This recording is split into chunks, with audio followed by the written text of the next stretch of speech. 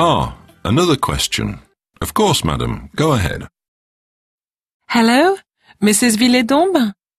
I manage a branch of a major national employment agency. Head office is absolutely determined to award a bonus to the employees of the best performing branch. How can I assess my branch's chances?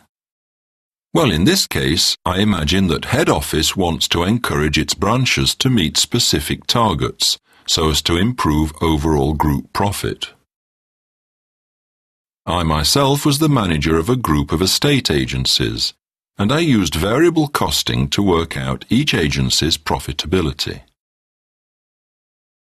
Just for the record, we then closed down the 2 branches making a negative contribution, and your head office will no doubt do the same.